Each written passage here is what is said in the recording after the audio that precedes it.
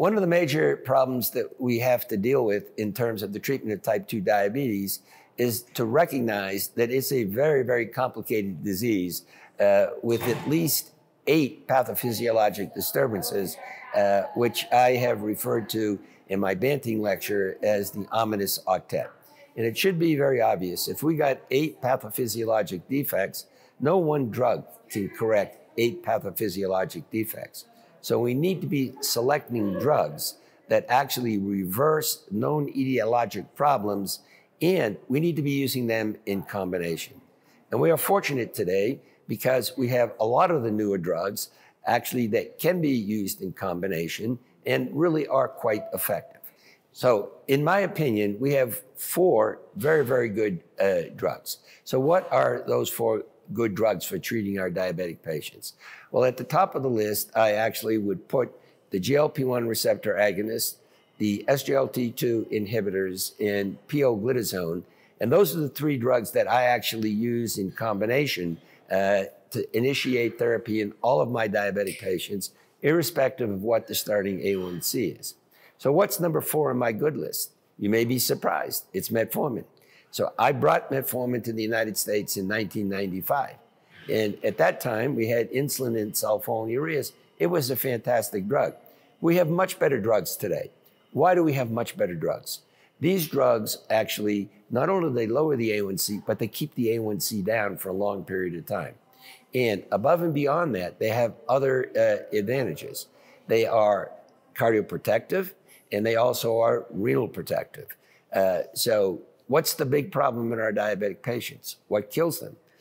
Mortality from cardiovascular disease. And now we have strong data with GLP-1 receptor agonists, SGLT2 inhibitors, and pioglitazone that they are cardioprotective. We really don't have any data that tell us that metformin is cardioprotective.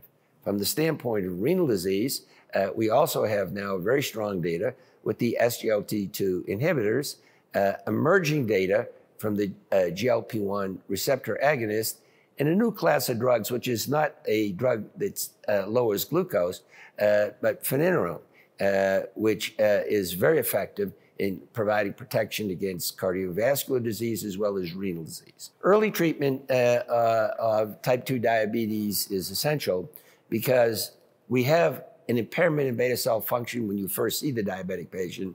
And what's causing that progressive rise in A1C is progressive beta cell failure.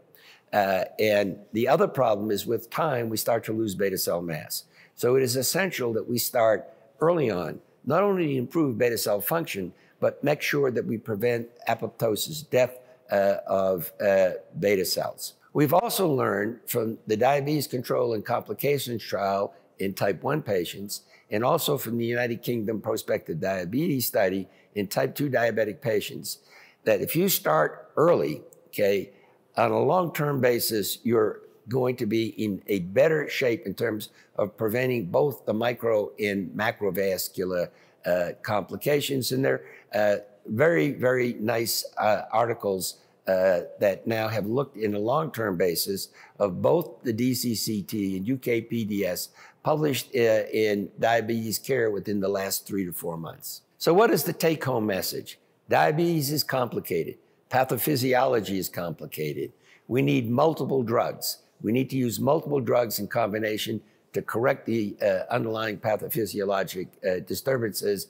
And we need to start very, very early at the time of diagnosis. Now, as we look forward to the future, I would say we really need to start in the pre-diabetic state. Now, I hate the term pre-diabetes. If your A1C is 6.4, you're pre-diabetic. You think that's any different from 6.5? And we've shown in multiple studies the exact same pathophysiologic disturbances are present in the pre-diabetic as they are in the diabetic.